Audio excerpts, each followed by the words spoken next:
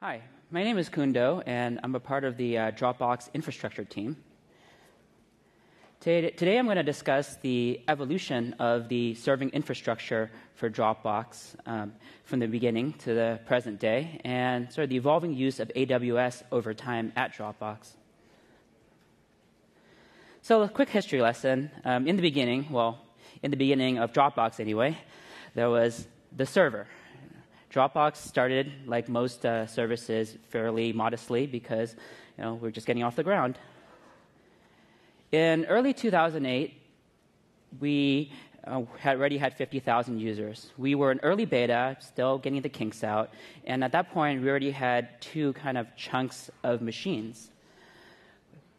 Before I go into the details of those, it's first useful to think about what files are. Files consist of metadata and file data. So the metadata was stored in a MySQL instance, which was behind a metadata server, and both of those were hosted in managed hosting because early 2008 EC2 was a little challenging for MySQL database.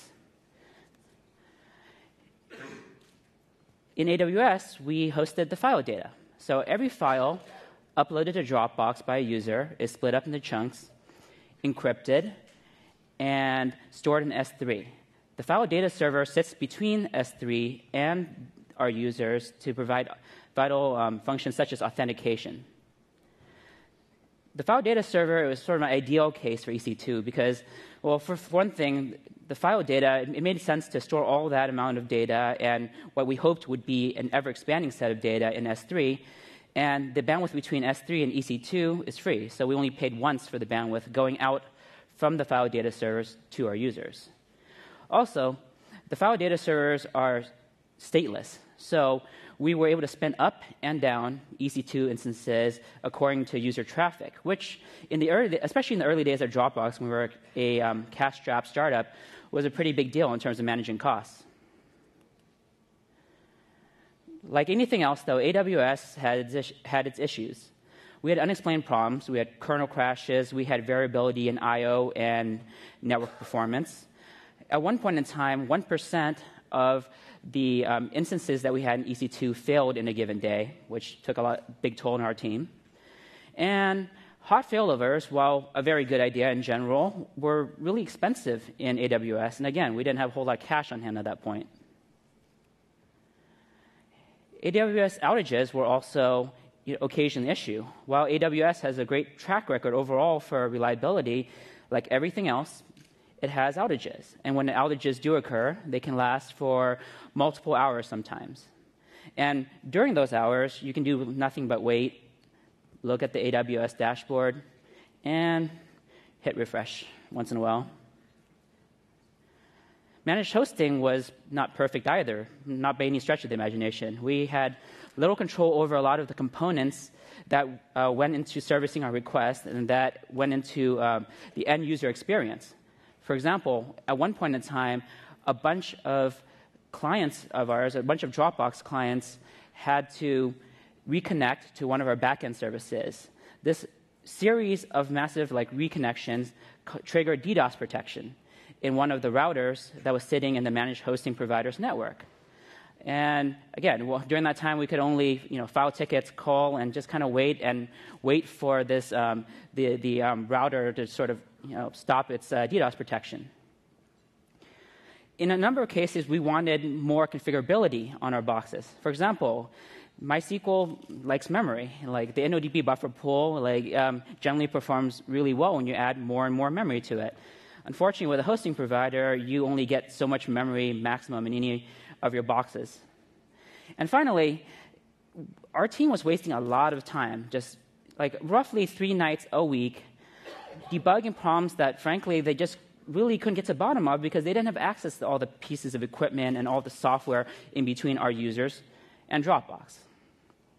So for all these reasons and a lot more, we looked into having data center space.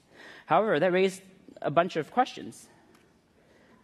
We had all sorts of things like, when would we order our machines? Like, how much lead time do we need? Who handles the physical hardware as it arrives? There was a bunch of things that we didn't have as much experience with and we needed to figure out. Regardless, we knew it was the right decision, so we came up with a migration plan for moving the metadata, all the databases and the servers that were in managed hosting, into our own data centers. We first automated machine installs, the OS, all the system packages that need to be there, and, of course, our own software. We needed to create a stable hardware platform, so to reduce the number of variables, we started by kind of cloning the hardware configuration that we had from a managed hosting provider for the metadata stuff. And that turned out to be pretty useful because we knew that we could trust those drivers. We knew that we could trust the interactions of those drivers with MySQL, with our web server, and all the other stuff that we run in our stack. And just in general, it was nice to have fewer variables. Regardless of the testing that we did and the planning that we did, we still run into unexpected performance issues. We did a lot of testing with database write performance because Dropbox is very write query heavy. And it was also a little bit more challenging to test reads for various reasons. Unfortunately, when we took the steps to migrate, read performance actually became an issue. We resolved that, but it was one of the unexpected things that came along the way. Also, in the early days of our presence in the data center, we had an HVAC unit spraying mysterious fluids into our boxes. And so I'm not particularly like a master chemist or anything, but I'm pretty sure that any kind of fluid spraying into your boxes is kind of a bad idea.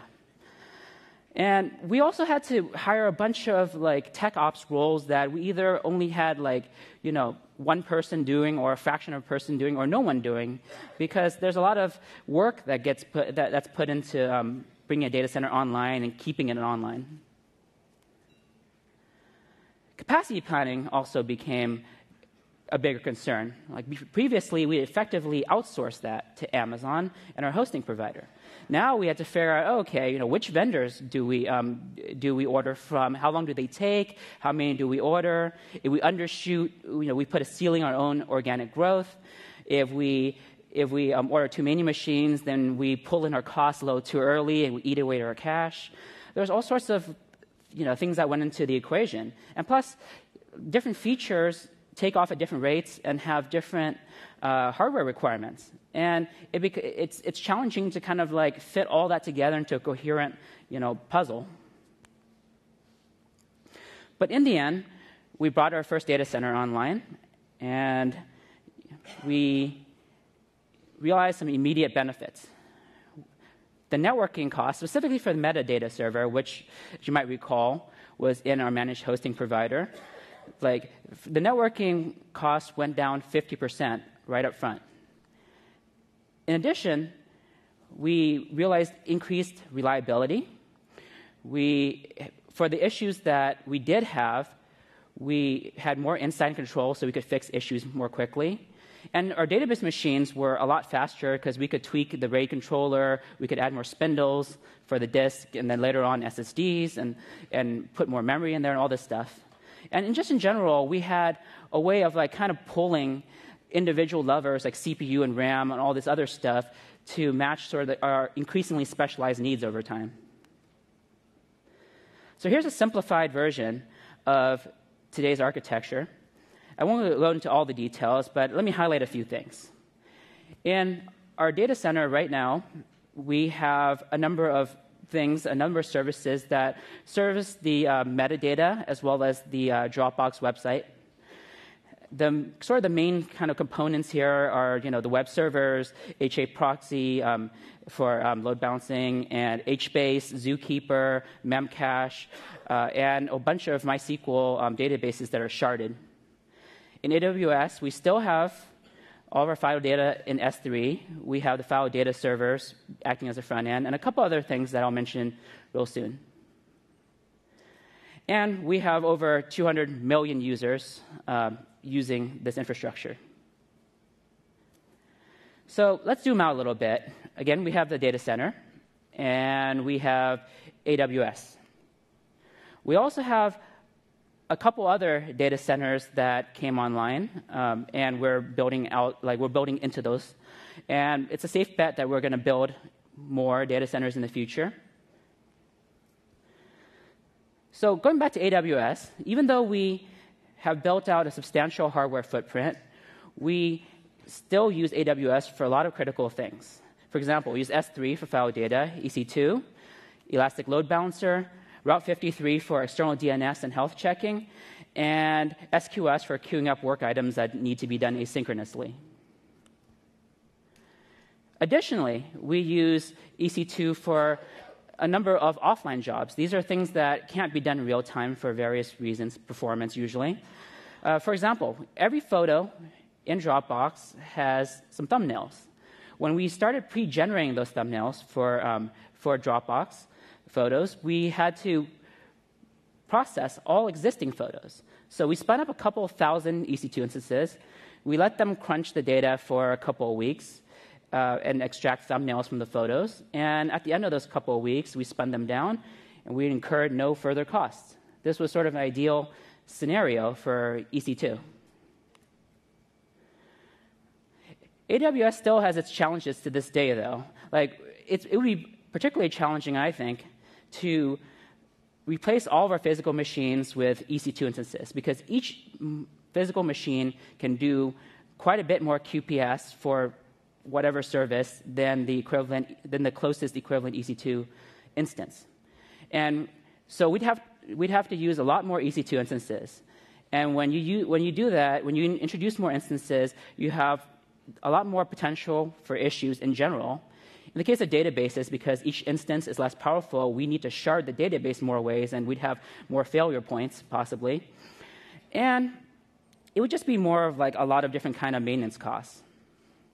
You also can't really escape the hypervisor between the software and the hardware. And it's tough to reason through all the different performance characteristics and reliability characteristics of the hypervisor because you just don't have any insight into it. And while AWS does a lot of things particularly well, it scales really nicely for a lot of scenarios, there are a lot of things that you learn from doing certain things yourself. You learn how to deal with fires. You learn how to make scalable software. And a lot of these lessons and a lot of the sort of the custom software that you end up having to write as you grow and scale are much easier to do when you're smaller, when there are fewer eyes on you, when everything has way less impact, and when your mistakes get amplified a lot less. When you're operating at scale, it's definitely a different ballgame. So in the end, we end up using the right tool for the job. The hybrid model is right for Dropbox's particular set of needs. We use AWS for storing all the file data. We use a bunch of the very solid and scalable Amazon Web Services. We use the elasticity of EC2. For our dedicated hardware, we make use of the raw individual machine performance, the control over all the different pieces of the hardware configuration, and the visibility we have into every component that sits, every component at least within our network boundaries. And the lower cost, especially when you count things like specialized hardware, when you want like a machine with 128 gigabytes of memory, a couple of dozen cores, that kind of power, it's much cheaper to go with your own hardware. So thank you for listening to the talk. And we have Dropbox definitely has a nice big booth. So please visit us, chat with us about tech ops stuff or life in general. Thank you.